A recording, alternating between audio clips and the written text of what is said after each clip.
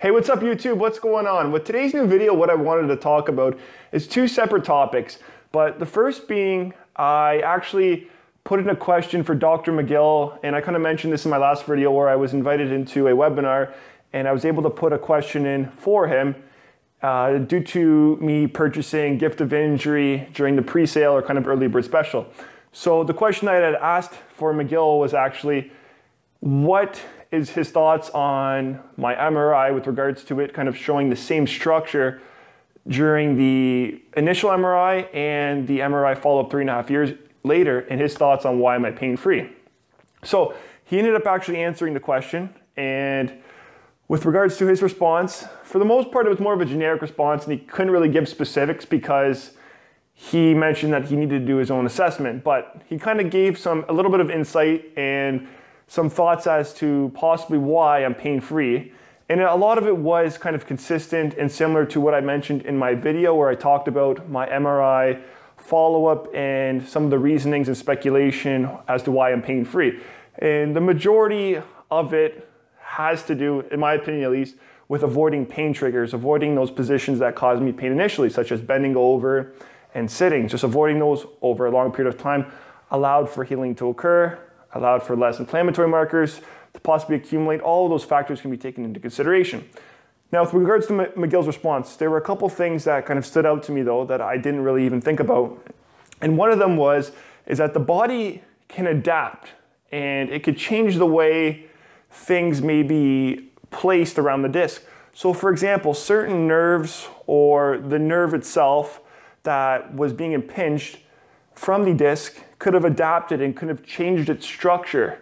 And by changing its structure over the years, it essentially may have led to me being pain-free and allowing me to go into those positions of flexion and sitting without having any pain. So the nerve itself could have adapted because it could have changed its positioning and it may have relieved or prevented any kind of pressure on that nerve root because of it being adapted to the way the disc protrusion has bulged out. But McGill also mentioned that the disc height and kind of the structure of the disc, if it's thinned out or whatnot, could also play a factor as well. Now, it's a little bit over my pay grade at the moment. It's still things I'm trying to learn myself as to when it comes to discs themselves and how and why one would be pain-free and why one may not be pain-free if the disc is still the same. It's a very kind of complicated topic and there's a lot of kind of speculation and thoughts to it, but overall it's kind of similar to what I mentioned. The big thing, what it comes down to is avoiding pain triggers. But if you guys would like to hear actually McGill's response, he actually did the webinar and it's now on YouTube. It's on Brian Caroll's channel and it's right towards the end of the video, around the 56-minute mark. You guys will actually hear Brian Caroll you'll actually hear Brian Caroll talk about my story as I kind of mentioned to him briefly, and you guys may recognize it right away. And then you'll hear my question, then you'll hear McGill's response, and also Brian also gives a response as well. It's about a 2-3 minute answer that they give. So if you guys want to check that out, I'll put a link in the description below to that video, and I'll also put a link to that video as well on my website as well for you guys to check out. Now moving on to the second topic that I wanted to talk about is surgery. And I wanted to talk about the concept of virtual surgery that Dr. McGill refers to. So Dr. McGill refers to virtual surgery as a term used to describe someone that just had an imaginary surgery done. If someone were to imagine they just had surgery, they're just starting their lower back rehab program, and they just had surgery done, and now they're engaging in that 2, 4, 6, 12-month recovery program. So keep in mind, whenever you have surgery, whether that's maybe a spinal fusion, microdiscectomy, these are invasive surgeries where surgeons are going in and they're cutting through tissues. And with regards to cutting through the tissues, this is going to cause damage, and in order for that damage to go away, healing needs to occur. So there's going to be this phase of recovery. So whenever someone has surgery, they're not going to be fixed right away. There's going to be that recovery program or recovery time afterwards, which is important to understand. And why this is important to understand, because if you were to take that same person and put them on a conservative plan, a good conservative plan, in some cases, and probably in most cases, you may be able to make a recovery following a good conservative plan in the same time that someone just underwent surgery such as a microdiscectomy or spinal fusion. which is important to understand. Because when you have a spinal fusion, you have these invasive types of surgeries, it's going to cause damage like I mentioned, and there's going to be a time period for recovery. But same thing with conservative treatment. When you engage in conservative treatment, you're avoiding the invasive effects of those types of surgeries, but you can be making a recovery in maybe the same time if you follow a good recovery program. So that's what I wanted to kind of hit home and kind of mention here, is that one can make possibly the same recovery time if they were to undergo conservative treatment and avoid surgery. Now, that's undergoing a good conservative program, a good recovery program for themselves. Because when you're causing that invasive damage, sometimes it can possibly be permanent, and really it's going to come down to the skill of the surgeon themselves. And depending on what type of surgery it is, it's also going to have an effect as well. Because if they butcher things, then you may be left with permanent damage, which is what a lot of people don't want, which is what a lot of people want to avoid.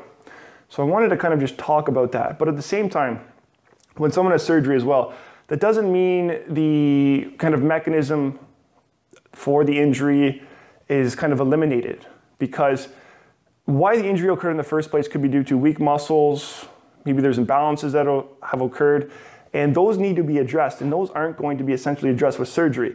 Yes, they may be addressed after surgery with a conservative program afterwards, but with that conservative approach, you're going to get that as well, which is kind of one of maybe the flaws you can say with surgery and why a lot of people may want to kind of leave surgery as a last option and try to go for that conservative approach and develop the best recovery program as possible. Now keep in mind guys, I'm not a surgeon. I'm just someone who's went through the disc herniation themselves, and I personally help people myself who are currently going through lower back troubles as well. And those are just my thoughts, because at the end of the day, I know no one wants to have surgery, specifically an invasive surgery on themselves, and people would rather just want to make a recovery naturally, as opposed to having the potential effects of having a surgeon go inside, opening your back up, and who knows what kind of damage could be caused, or even if it actually is going to affect the problem, or if there's long-term side effects of that surgery as well.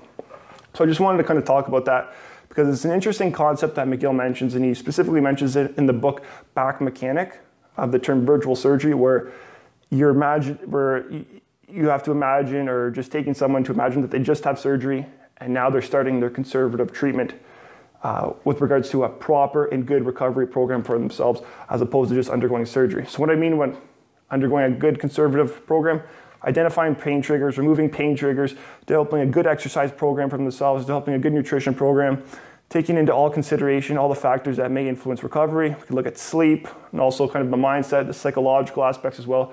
Taking all those into consideration, developing the best program for yourself, which you may need to maybe work with a good clinician to get that structured, but Back Mechanic itself kind of gives you the direction of where you may need to go in terms of developing that own rehab program for yourself. So just wanted to mention that as a concept and in this video, because a lot of people recently have been asking me about surgery and my thoughts with regards to different surgeries. And while I'm not the surgeon, I just wanted to kind of talk about that with regards to the virtual surgery and the conservative approach when kind of comparing them. So that's just my thoughts, guys, and hope you guys enjoyed this video. If you have any questions, anything, please leave a comment below, and I wish you guys all the best and a successful and productive day. Take care.